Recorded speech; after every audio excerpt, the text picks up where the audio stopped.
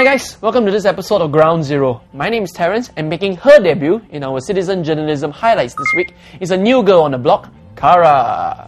Thank you. I'm glad to be here. Now, Kara, what are your thoughts on the type of stories that come into Stomp?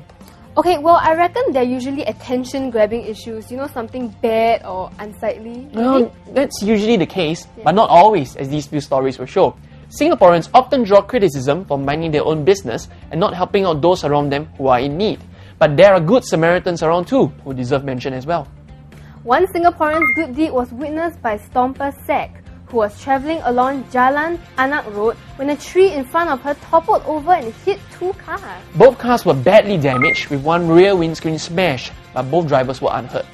A traffic jam ensued for about 20 minutes until a group of people from a lorry nearby came forward to help clear a path for traffic to move again. The Stomper Road. They had tools on board the lorry which allowed them to cut through some of the branches and a section of the fallen tree.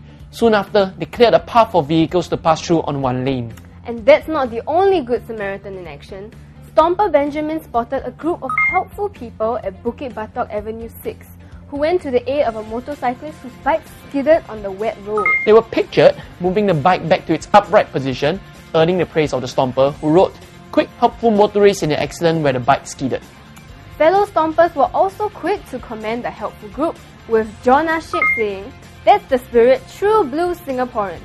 Pum Fudge said that this gave him such a heartwarming feeling, which shows that we are after all one Singapore. Well, that's not all. Stomper Steric was at a market in Jalan Bukit Merah when he found a group of residents who rallied together to help set a bird free.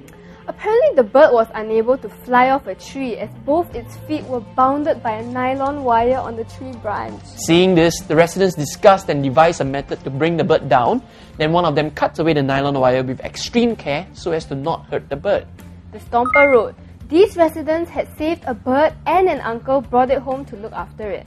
Although it didn't survive the next day, at least it can rest in peace rather than die with both its feet entangled in nylon wiring. Well, Steric also mentioned that the majority of animal-related news is about cruelty towards animals, so he hopes people can have more love, care and passion for the society. I hope so too. If anything, these stories serve as a reminder that it's not all gloomy in the world of citizen journalism.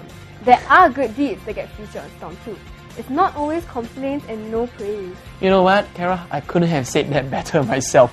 Coming up, we take a look at some citizens who have decided to be judge, jury and executioner all rolled into one.